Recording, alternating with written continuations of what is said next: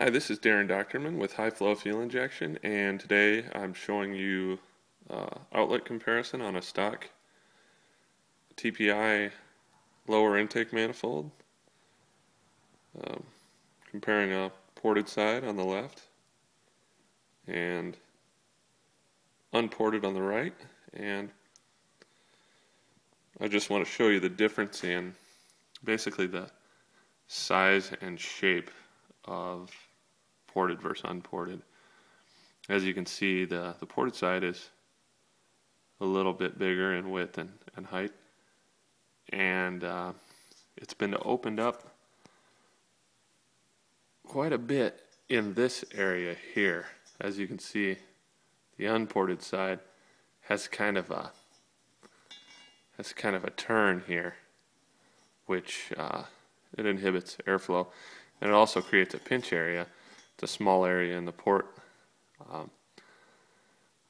The ported side is opened up throughout that area, and it opens up. We've opened up the pinch area. This is not a finished port yet, but it's getting there, and it makes for a much higher flowing port. Stock base is a very nice piece.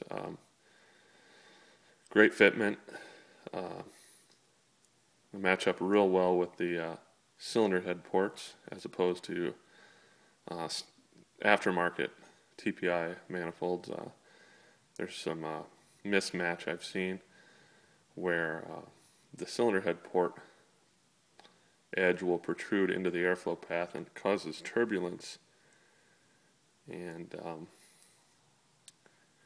with turbulence, it can really kill your horsepower. But with a stock base manifold, they match up beautifully.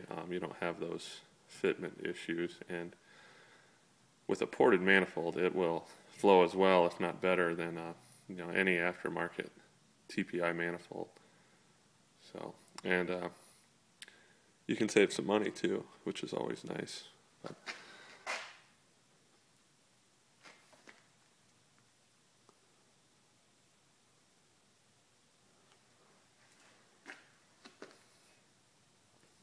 check out High Flow Fuel Injection on Facebook and on eBay.